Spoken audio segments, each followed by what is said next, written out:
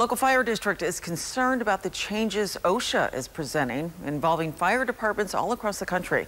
Chris Bryant spoke with the Willard Fire Protection District about how the proposed changes could affect it. It is never easy asking for money. The taxpayers at Willard just gave me a bond issue 2 years ago. Even with that, Chief Ken Scott with the Willard Fire District knows each year there's going to be increases in money needed. Our insurances go up every year. Wages and salaries goes up every year. But now a new worry for the fire district. OSHA is looking to upgrade the rules and regulations when it comes to fire service in departments across the country, which could significantly increase their budgets.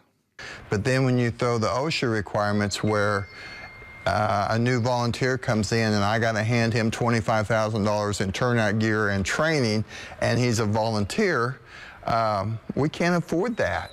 The last time the guidelines got updated was more than 40 years ago. Since 1980, and now it just came out, and they've looked at our occupation, and we've not reduced our deaths and our injuries. According to OSHA, the National Fire Protection Association says on average there are a little more than 72 deaths of career and volunteer firefighters each year. While the numbers are concerning, Chief Scott knows that the new regulations could be a strain on specialty teams with the fire departments as well. We do a water rescue team. It would address my equipment and my training on my water rescue. I don't want to, if I dive a guy in a pond that's full of airplane fuel, what's my repercussions for that? In Willard, Chris Bryant, KY3 News.